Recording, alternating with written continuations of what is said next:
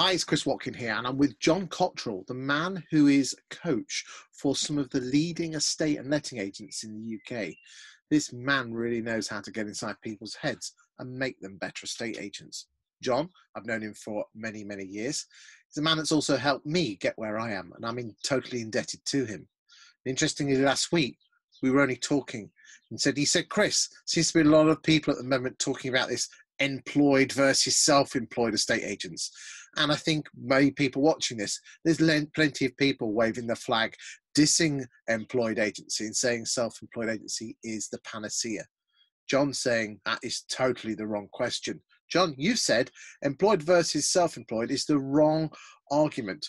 What is the right question? It's a really good question, Chris. There's the classic line that if you're employed, you only ever have one customer, right? Which is the firm that you work for. And that when you're self-employed, you've got several customers, so that's more secure. The problem with that in the estate agency context is unless you're selling solely for property developers and you've got multiple units coming through, actually they're one-off customers. You don't have any security of tenure with your customers. And the problem is that whether you're employed or you're self-employed, you're both still exchanging time for money. You both have a job. Yeah? With one of those jobs, someone else pays your salary. And when you're self-employed, your salary is down to what you earn yourself. Yeah, or your share of what you earn. So you're not building an asset. All you can build is a job. And that's not worth anything. So when you retire, you just hang up your shingle and, retire. But if you built an asset, you'd actually be able to sell something. Yeah, so there's a bit of a delusion going on because as human beings, if you read Black Box Thinking, I think Matthew Syed says everybody thinks they're above average. And there's various players in the industry saying, work for me, you can earn 100 grand, blah, blah, blah. Well, probably the top people can, but that's not the average. And to be fair, and this might sound brutal to a lot of people, the average in estate agency is pretty mediocre. Mm-hmm. Now, if you think you're better than mediocre, ask yourself, what did I earn last year? How many units did I sell? What did I earn literally per unit? Do the arithmetic, it's not difficult. And then say to yourself, am I going to do better or worse self-employed? And what will my net gain per unit be? And therefore, for the total units, what will happen? And what happens when something like COVID-19 or some other economic disruption takes place and I can't sell any units for the time being? We've all seen markets go quiet and stuff like that. How are you going to deal with it if you're self-employed? Yeah, so there's some challenges there. I think the other challenge for the industry as a whole is that the reality is those self-employed positions have a very high churn rate. It'd be very interesting. Yeah, that's quite interesting. We are getting a lot of people that they join one company and then they swap over to another company. Yeah, and I've seen people in the industry. Yeah, they hop at annual intervals. So it takes 6 months for them to be found out, 3 months for the company to figure out what to do about it, and 3 months to get rid of them. And then they go to the next, and the cycle repeats. Yeah, I've seen people doing that kind of thing. Even in self-employed, where they're not actually the boss? No, not in self-employed. I've seen it in the employed realm, not in the self-employed. Okay. Yeah. Yeah, there's quite a few of them are chopping and changing at the moment. Yeah. Self-employed.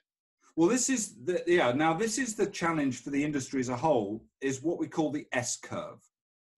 Now, the S-curve refers to the state of development of the industry. Now, the online meteorite was coming in quite a long time ago. You could see it coming, natural progression for every industry. Some people are still in denial about it. But if you think about it over time, property's gone up. I did this the other day, actually. So I went back to my first house I bought in Salford in 1984 for £21,000. Must have bought it as a child, John. End of a 3-bed end of terrace. And for those of you from that area, Earlhams of the Height, 47 Park Lane. And I just looked on a certain portal, see what the value of 3-bed semis or end of terraces were. And there's a wide range, but you could basically say that property's gone up 10 times in that time, right? The problem is that wages have only gone up 3 times in that time. Okay. Yeah. So real terms, your wages have gone down. Yeah. And I think you pointed out in another post, despite the rise in property prices, the decline in fees still means that in real terms, the fee level has gone down. It's gone down about, in real terms, about 45, 50%. Right. And So here's the killer bit, there's twice as many estate agents. Yeah. And yeah, so you've got more people fighting over the same amount of stock, et cetera, et cetera. So what that's saying, if you read the tea leaves, is this isn't actually a great time to be in the industry unless you can really differentiate yourself. Our friend Stella Artois man, as I call him, genius, great strategy, stands out, is going to be booked, fantastic, right market. But for a lot of people, if you're in, Bognor Regis or wherever it's going to be, and you've got a lot of average properties, you can't just stack yourself up with million plus properties at your 1% or whatever it's going to be. And with, a relatively small number of properties sold, put, food on the table for the year. So I think a lot of people need to do the arithmetic to find out, actually, does this make sense for me to even be in the industry? Because I'd argue, if you're good at sales, why are you just selling property as a self-employed person? What is there of greater value with a decent frequency, pays a decent percentage? You've got to do the arithmetic. This is not difficult. I think, where else should I be deploying my sales skills? Yeah, because you and I have talked many times about the challenges that agents create for themselves. There's too much, just drop the fees, that don't talk about value, that don't educate the client, all of that. I mean, there's plenty of gurus in the industry who tell you all this stuff, and yet how come so few people pay attention to it? It's interesting that I was talking to Stephen Brown, who is a very well-known they're in the estate agency industry. When Zoom calls were at the height, when everyone was in lockdown, and he said, isn't it interesting that all the people on the webinars are telling you exactly to do the same thing, but we know damn well most people won't? Yeah, he's right. Okay, I mean, man talks a lot of sense. What is it? Is it themselves? Is it their mindset? What's the issue? What's the issue here? Well, I'd like to answer that a slightly different way, if I may, because a lot of people talk about mindset, and I disagree with most of them. So I want to set a scene for you that, and I forget how long ago I heard this, but I think it's really true. In life, you're either making TV, you're on TV, or you're watching TV. All right? Now, when you split that down, if you're making TV or on TV, it's done by you. If you're watching TV, it's done to you. If life is being done to you, like all the people that rabbit away on social media and troll each other and all that stuff, life is being done to you, whether you like it or not. So you have to break out and understand what's the equivalent in business. And my son actually taught me this one. He said, the Romans used to call it bread and circuses. And I said, what do you mean? He said, the Romans understood that if they keep the poor fed, that's the bread, and entertained and distracted, that's the circuses, they could get on and make as much money as they wanted, and there would be no unrest. And if you're a pawn in that game, and I'm saying that most of the population is, you need to understand how the world's working and get yourself into a different game. And this does require a completely different mindset. Now, you and I know a few people in the industry who already have that different mindset, and they're really thriving. Yeah? But those people are very few and far between. They are the exceptions. They're unicorns. If you like, yeah. If you like the expression. So I'm going to take you back to a concept that I first read about in a book called Billionaire in Training. Now, most of the guys who have heard of me or know me through you, Christopher, will know that I'm an action coach. And that book is written by a guy called Brad Sugars, who's the chairman of Action Coach. But why I mention it is one of the very few books that talks about identity. And identity is really important. In the context of employed versus self-employed, it's really important. So when you start on the entrepreneur ladder, you start off typically employed, you get a job. Very few people go straight into self-employed. But self-employed is the next level. And at that level, you're still exchanging time for money and you're still trying to get yourself paid.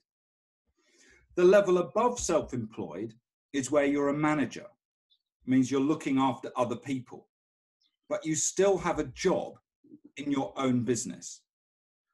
And quite often, even the best players in the estate agency industry, they're still managers. So we're not talking about a branch manager, an employed branch manager. We're talking about someone who runs their own business, who employs other people to help him or her. Yeah, or her, yeah, because they still have a job in their own business. Yeah, usually the last thing an estate agent will let go of is valuations. Mm. Yeah, because every agent believes they're the best valuer. Mm. Yeah, and they hang on to that. Why pay someone else? I could do that. But you actually only become a business owner when you don't have a job in your own business. And funnily enough, there's an adjacent business to estate agency where that applies much more readily, which is the lettings agency. Well, the wonderful thing about lettings is that the money keeps rolling in. Yeah. So in the entrepreneur, once I'm an owner, yeah, my business now runs without me. I can then become an investor where I have more than one interest. And finally, Brad's definition of entrepreneur at the top is where I'm actually investing other people's money. I'm playing the game at a much higher level. Yeah, everybody likes to call themselves an entrepreneur, but the distinction in your identity is really important. So for most agents, it requires a mind shift, an identity shift to go from employed to self-employed, and then from self-employed to manager. Because quite a few become managers, but try to abdicate the management bit because that's the bit they don't like. And they just end up chasing. They like valuing. Yeah. Agents, because they're eye types on the disc profile, they're people. They love everyone to love them. In fact, the amount of agents that I've seen not do very well because they're not bothered with the business side. They just want to be a valuer and run their own business. And it's like a shit show behind them. You know, it's like nothing's getting done behind them. They don't know their numbers. Awful. Yeah, and that's why they need help, right? Yeah. So then the question was, so what's the answer? And I'm going to propose an answer. And there's two little sort of fairy stories. Well, one's a fairy story and one's a joke. So we'll do the joke first, which is, what's the difference between a cross-eyed archer and a constipated owl? Go on. You want the answer that quick? Well, no, because you're a swine when you come and you ask me things like this, and we don't want to waste people's time with me looking at the crap. So that's the answer. All right. So the cross-eyed archer shoots but can't hit. All right. Now you might say, what has this old joke got to do with estate agents and letting agents? Well, the estate agent can sell, but he doesn't have an asset. The letting agent has an asset, but normally he can't sell. No, they're not very good at. They're not very good at. Letting agents are not very good at selling. Right, they're good at administration typically. Yeah. Now, if you go out onto the open market and look at, if I had to pay someone to do an administrative job, I'd have to pay a certain rate according to the market. Yeah, it might vary north to south, whatever, but it has a certain rate. If I then want someone with high sales skills as opposed to high administrative skills, I'd probably have to pay a higher rate to get those skills. Yes. But isn't it crazy that the person with the lowest skill level in terms of remuneration from the market is the one that's building up the biggest asset? Yeah, the lettings department tends to get paid less, but they're the ones, like you say, that build the biggest asset. So you've got the tortoise and the hare here. If we can't deal with the cross-eyed archer and the owl, think about the tortoise and the hare. The letting agent is the tortoise, but it gets to that retirement finishing line first because it's building up passive income in its business by having tasks that it can train your average person to do well. Because isn't it interesting that most self-employed agency models don't push or suggest the lettings side of the business? They are nuts. I'm with you. This is a massive missed trick. Okay. So if I'm a self-employed agent and I'm selling both units to rent as well as units to sell, I can build up my passive income. But again, it requires a shift in perspective, in mindset to think about that. Yeah, but most estate agents, as I said, are what we call I-types on the disc profile, which means they're people, they're outgoing, they can't be doing with the minutiae. Are you therefore suggesting that they should, in theory, set up a lettings agency and employ someone? But again, lots of them haven't even got enough money to pay for themselves. Yeah, that's right. So it's step by step. I mean, there are firms out there that you can outsource the management to in the short term. Could that be a solution? You could outsource the management. You could buy a franchise. There's all sorts of things you could do. All I'm trying to do is provoke some thought and not have people be essentially busy fools their entire lives and get to retirement and ask themselves, what the hell was all that for? Because I know a lot of good people in the industry. They're just not paid very well. You know, they're good, honest people. They work hard. They're good to their customers. They do their best every single day, and they don't have anything to show for it. I'm not going to say it's unfair, but it's like, wait a minute, you're better than this.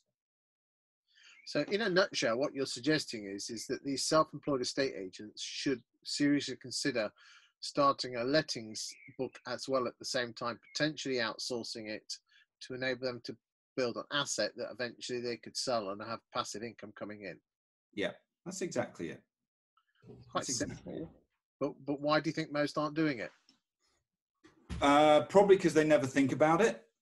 Probably because they think, oh, it's boring and it's not the kind of thing I want to do. Well, they hate detail and minutiae. Yeah, so you've got to hire people who like that kind of thing, and you've got to get them trained. You're asking estate agents to train letting agents? Got another.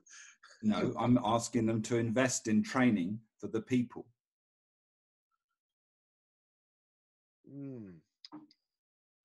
Is there right? anything else? You can see the letting agents groaning and going, oh my goodness, not more entrants into the letting market. But the fact is, most letting agents don't go out on the front foot and sell like estate agents do. So if you put an estate agency mindset on the front end of a lettings business, it's going to grow, which is what you want. So one potential solution is for, if there's any estate agents out there who are thinking of going self-employed, that if there's a great person in the lettings department that you think could actually, who makes a great letting agent, you might not necessarily, you might be like oil and water together, but you know, almost combined together and go in as a partnership. Right. There's all sorts of things that you can do. Collaborate with somebody that you know, go and join an existing business, joint venture with somebody, set up your own business and hire somebody who's been, you know, a tenancy manager or a neg in that other industry. There's all sorts of solutions. I just want people to think about it and not just focus on really what is the wrong argument, this employed versus self-employed. Doesn't change the end result. Is there anything else you want to add to this conversation and argument? Let me think. I think we've covered the economy stuff, the churn rate we've talked about, the S-curve, about the industry.